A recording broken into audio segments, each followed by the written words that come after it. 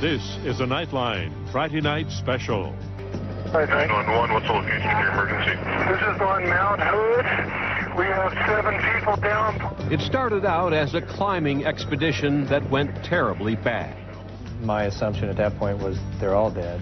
As climbers fall into a crevasse near the summit of Oregon's highest mountain. As soon as I felt my feet go over, I just kind of braced for landing. So I just landed right on my back. And unfortunately, things would get worse. I looked over my left shoulder. The wind direction changed, and I thought, oh my gosh, they're gonna hit the deck, and they did. Then we heard Black Hawk down, Black Hawk down. For those who have to risk their lives because they have to, they know there's an inherent risk involved when you go up to 10,000 feet to pull somebody out of a crevasse or off the side of a mountain that's been injured. To save those who risk their lives because they want to. Tonight, rescue. The tragedy on Mount Hood. From ABC News, this is Nightline. Substituting for Ted Koppel and reporting from Washington, Chris Bury. In one way, this story is as familiar as the mountain that dominates the sky near Portland, Oregon.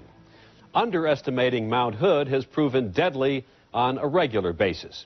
So regular that about 130 people have died there in the last 100 years, including a man who tried to snowboard his way down last week, and 9 people who died on a school outing in May 16 years ago. Among experts, Mount Hood is not considered that difficult to climb. Indeed, 10,000 people do it every year. But every step in the snow runs the risk of nature's capacity to surprise. It's one thing to risk your own life, of course, another to endanger the lives of others. That's what millions of Americans saw so vividly on television last night. A helicopter sent to rescue 9 trapped climbers crashed and tumbled down the slope. All 6 of the crew members were injured, 2 of them seriously. Of the 9 climbers, 3 are dead. The great irony is they began the climb on a day when conditions at Mount Hood were described as perfect. About the only change we see happening is maybe a few more clouds in the morning, possibly having some of the days be partly sunny rather than mostly sunny, but who's going to complain about that? Like most treks up the south slope of Mount Hood, this one began after midnight when the snowfields are firm. May is prime time for climbers because they assume the weather is most often agreeable. We've been wanting to do this for 5 years, so when we got up there, we spent the night, and then we got up at 2:30 in the morning and got ready to go climbing. And it was kind of cold, but as the day progressed, it was really a beautiful day. Before we got to an area they call the Saddleback, and we were rested there before we started our ascent to the summit, the final 800 feet. It was a clear blue sky. You could look down across the valley, see the clouds. It's just a gorgeous day. Cleve Joyner and his son Cole were among those who set off for the summit. I've never climbed a mountain like Mount Hood. I've rock climbed a little bit, but nothing like that. As we started up, the conditions were icy, but we were being cautious, and we'd gone through what we were going to do if we started to slide and what we were supposed to do. The south route of Mount Hood is considered the easiest approach. Climbers must register. It's an honor system, but no special training is required. Still, even this approach is what mountain climbers call a technical route to the 11,240-foot summit. Technical climb means that you need mountaineering boots, crampons, Gore-Tex proper clothing, and experience in using that type of equipment. Most teams do rope up for this climb. Steepness is only about 35 degrees, which may not sound that steep. However, if you consider you've got several hundred vertical feet of 35 degree snow and ice, the consequences of a fall can be serious. And the month of May can play terrible tricks on the mountain. Every climber here knows what happened when a group from the Oregon Episcopal School attempted to reach the summit on May 12, 1986. By mid-afternoon, the climb was halted by an intense storm that brought blinding snow and a wind chill of 50 below. So the climbers dug a snow cave to spend the night. From the snow cave, rescuers pulled out Giles Thompson and Brinton Clark. Their heart rates critically low, and their bodies stiff from the cold, but alive. But 7 other teenagers and 2 teachers froze to death in the deadliest accident ever at Mount Hood. The Oregon Episcopal School accident still sticks out in the minds of most climbers here at Mount Hood, just due to the age of the climbers and the number of fatalities back in 1986. It's just something that people really still consider, they're concerned about. But all of that seemed far away for the climbers who set out yesterday on that cool and clear morning. We got to an area that they call the Bergstrom, and it's a large crevasse that you have to negotiate, get around in order to continue. And so Cole's team of 3, they started around that, and they were just coming above the face of that on the uphill side, and we were on the downhill side from the crevasse. There was another team of 4 above them, probably about maybe 100 feet or so, and then another team of 2 was even further up. One member of that 2-man team lost his footing and started a human chain reaction that sent 9 climbers tumbling into the crevasse 800 feet below the summit. The lead person broke loose, and then they both came down, hit those 4, and then hit our 3, and then they all went into the crevasse. It was very quick. I didn't see the team of 2 take out the team that was in front of us. I just saw that team, like those 2 teams sliding towards us, and our guide, Jeff, told us to get out of the way, and we tried, but one of our guys got hit by him and taken down into the crevasse, and that pulled us in. As I went into the crevasse, I felt myself hit probably the downhill side of the Bergstrom wall, and then I tumbled forward onto a snow slope about 45 degrees and landed on a ledge where there was 5 other people on that ledge, and then there was a group of 4 to my left that were basically wedged down in this 3-foot wide crack, pancaked on top of each other. They all disappeared into the crevasse. We were just kind of stunned, and then there was just a shower of ice that came down on us, and so we had to, put our helmets down and stay on the hillside until that all passed. As soon as I felt my feet go over, I just kind of braced for landing, so I just landed right on my back and slid down. Cleve Joyner had a cell phone, and just before 9 a.m. he called for help. But his battery died, and he had to borrow another hiker's phone to complete the call. In all the confusion, he counted 7 trapped climbers instead of 9. What's the location of your emergency? This is on Mount Hood, on the south side, about 800 feet from the peak. We have 7 people down, possibly 4 injured. They fell into the crevice. On the south side? South side. Okay. Above the lift.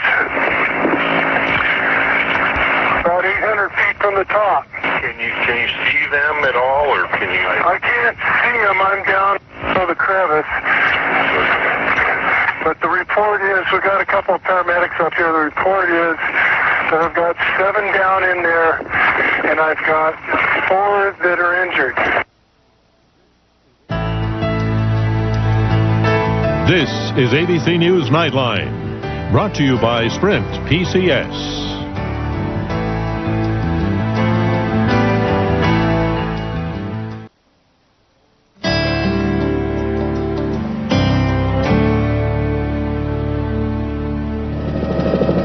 All our volunteer rescuers are on call 24/7. I received a page that 7 climbers had fallen into a crevasse. As many things like this are, you don't always get accurate information immediately, but you get the general gist of the rescue. Well, my first thought was, as I got up, was kind of jubilation that I realized that I was essentially unhurt, that all of my limbs were functioning, and my mental status was good. I didn't have a concussion or anything like that. When we tried to move people, their injuries inhibited us from really moving them. So we knew that they had injuries, and then there's just a couple of people who weren't there anymore. Cole Joyner's father belonged to the Tallaton Fire Rescue Team. So did several other climbers. Jeff Pierce, who was another one of our guys, he was our leader. He started making assessments on who was injured down there, because he got in with us, but he was able to walk around. We just started making assessments on who was hurt and how badly. When we got there, there was a group of probably about 20 climbers up there and about 4 patients laying on the ground. Our initial report was 1 was DOA, 2 were pretty critical, and the rest were semi-critical. Climbers were coming down and climbers were coming up. Once they found out what was going on, they immediately went into action, started getting their ropes out and their blankets.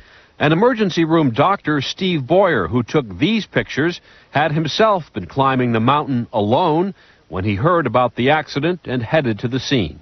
The first person we decided to bring out was one who was becoming hypothermic, and we leveled out a platform for him in the sun up out of the crevasse and brought him up on a pulley system. Jeff Pierce, the most experienced of the group, climbed deep into the crevasse to assess the wounded. And he identified one of the people, said that his pupils were fixed and dilated, and he was blue. And we said, okay, we're going to have to leave him for dead. He didn't respond to pain. But he was right on top of another person that he needed to assess, so he had to cut the body loose in order to evaluate the next person. Our patient was pretty seriously injured. He had a broken jaw, I believe he had a broken ankle, and he had some internal injuries. And he was starting to degrade pretty quickly, and we were very concerned that if we didn't get him off the mountain using a helicopter, that he might not make it off that mountain. Well, as I arrived, the first helicopter was coming to raise the first patient into the helicopter. That actually went very smoothly. Standard pickoff, the lower a hoist down to us, we attach the litter, goes up into the helicopter, and then it flies away. So that went fine. They had done 2 air extractions already, and they were going back for the 3rd critical when the accident occurred. Being under one of the H-60 Pave Hawks is an amazing experience. They generate 100, 110 mile an hour rotor wash that rains down on you. Anything that isn't tied down is going to be wiped away from the winds, and it picks up all the ice on the slope and blows it into your face, sandblasting any exposed skin. We loaded the patient into the litter and had just attached the hoist cable to the litter when the helicopter started losing altitude. And then I looked over my left shoulder, and I saw that they were losing altitude, and it was clear that they were going to crash. And it was a horrifying scene. A scene recorded in excruciating detail by reporters and photographers from Portland television stations. So they move forward, and then we see the tail dip, and you know that that's a problem with this altitude because they're just not that high off the snow, and there's not really much wiggle room. And then when they spun around and started down the hill, I just had this sickening feeling in my stomach. It was just awful. It was just horrible because you knew that the odds of them pulling this thing out were going to be very small. My first thoughts were, is this a survivable crash? The helicopter pilot seemed to do a really good job of setting the aircraft down or trying to set it down on the side of the mountain. He lost control of the tail rotor, and then the front end of the helicopter, the actual fuel spout, sort of touched onto the side of the mountain, and it started to roll. When it started to go down, it was totally unexpected, and there was a moment of disbelief that this could happen on our mountain. And suddenly they were apparently losing power. The wind direction changed, and I thought, oh my gosh, they're gonna hit the deck, and they did on probably a 35 to 40 degree slope. It's not terribly steep. I just heard a very large crash, and when I looked up, I saw the helicopter rolling down the hill. The rotor went into 20 pieces all over the mountain, and then the helicopter, as we stood there horrified, rolled 10, 12 times, came very close to going into the crater itself. There's people being ejected from the helicopter, being rolled over, and you know, at that point I wasn't sure if we're going to have fatalities, what was going on. It was just an absolutely surreal, almost an out-of-body experience. It was a dreamlike state. Everything was like slow motion. You could watch every part of the aircraft fall apart. People exiting the, or being thrown from the aircraft, for that matter. It became very quiet. It went from deafening noise with the rotor wash to dead silent once the aircraft came to rest. As soon as it came to a rest, there was still, seconds of silence before we all kind of went back and realized what happened and jumped back into action. 2 paramedics or parajumpers were thrown out of the helicopter as it rolled, and we could see them sitting higher on the slope, and so immediately ran down, and so now we had 2 more injured climbers to get out and 5 injured paramedics. So as a rescuer, you're doing your very best to keep track of the aircraft, to keep track of the patient and all the other rescuers, and make sure that everything's running smoothly. But it's very difficult to do that with all this chaos going on around you. So I dove behind part of the ridge trying to shield myself from any flying debris, and was able to watch the helicopter tumble and roll all the way down into the West Crater Rim area. Our game plan changed after that. We had to go from having 2 regular patients to now having to deal with the flight crew, and in essence re-triaging everyone, finding out if the flight crew was more hurt than the patients originally, and then decide again who needs to be flown or taken off the mountain.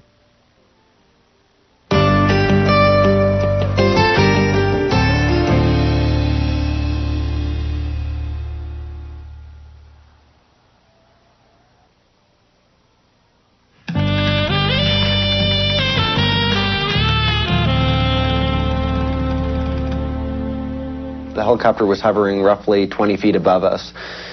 So if the helicopter hadn't been able to pull off to the side and land where they did, or crash where they did, certainly we could have had much more severe injuries and more injuries with the rescuers directly below the aircraft. The wind changed a little bit and they just lost their lift. And I guess also what happened is, in order not to land on the rescue party, he decided to dump it. Well, after the helicopter came to rest, and a few seconds later we realized that our patient was not more than, say, 100 or 150 feet away from the crash site, and he was critically injured, so we were debating as to whether we should move him or not. Somehow, all 6 crew members survived the helicopter crash and its topsy-turvy roll down the mountainside. In the end, 6 of the 9 climbers were pulled to safety, but 3 of them had to spend last night on the mountain. We had to walk down about 1,000 vertical feet. Cleve Joyner and his son were also able to walk away. I wanted to get Cole off the mountain as well, and so we teamed up, the 4 of us, put our ropes on, and then just descended off the mountain. We were exhausted by this point. Our legs were wobbly. Our minds were pretty shot at this point. I mean, we had just seen a lot that day. Of the rescues I've been on, nothing compares to this, even close. Let's take it all inside. At the end of the day, the exhausted rescue teams came off the mountain and relived the whole harrowing experience. Went to the hospital, so I imagine. Today in Portland, the accident stirred up debate on who should be responsible for the risk of climbing Mount Hood. Yeah, and these people that do climb, they should be required to post a bond to pay for their rescue. If you can't do that, you got no business being up there, because the taxpayers are getting darn sick and tired of footing the bill for these people. If you're a rescuer, you understand, and that goes for Portland Mountain Rescue, that goes for the 304th Rescue Squadron, that goes for American Medical Response. You understand that you're putting yourself in danger when you go up on a mission. There is a level of danger, especially in a situation with a helicopter evacuation. You know that it's a risky maneuver. You're high in altitude. You've got very little wiggle room when you're flying up there. It's something that you just understand the risk and you deal with it. The mountain is a big draw for skiers, hikers, and climbers, but the risk for climbers is greatest. On average, at least 1 dies on Mount Hood every year.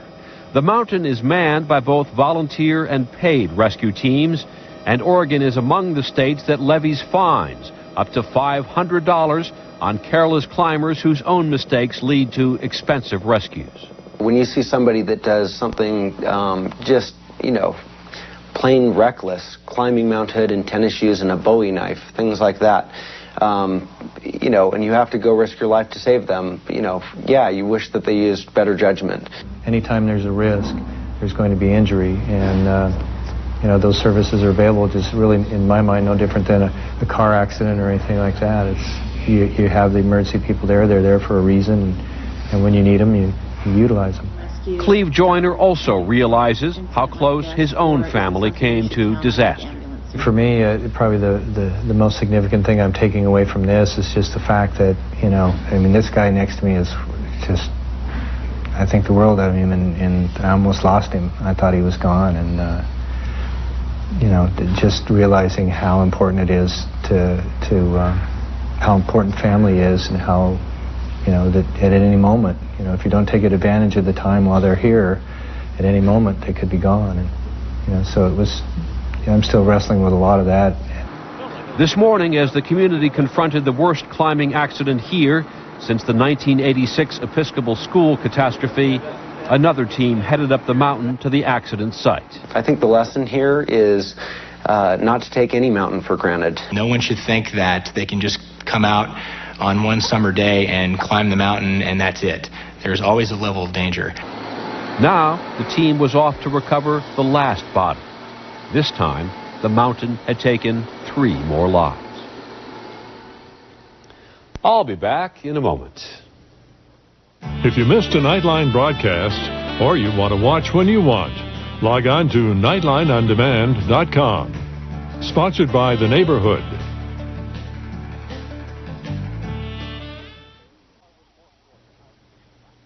And that's our report for tonight. I'm Chris Bury in Washington. For all of us here at ABC News, good night.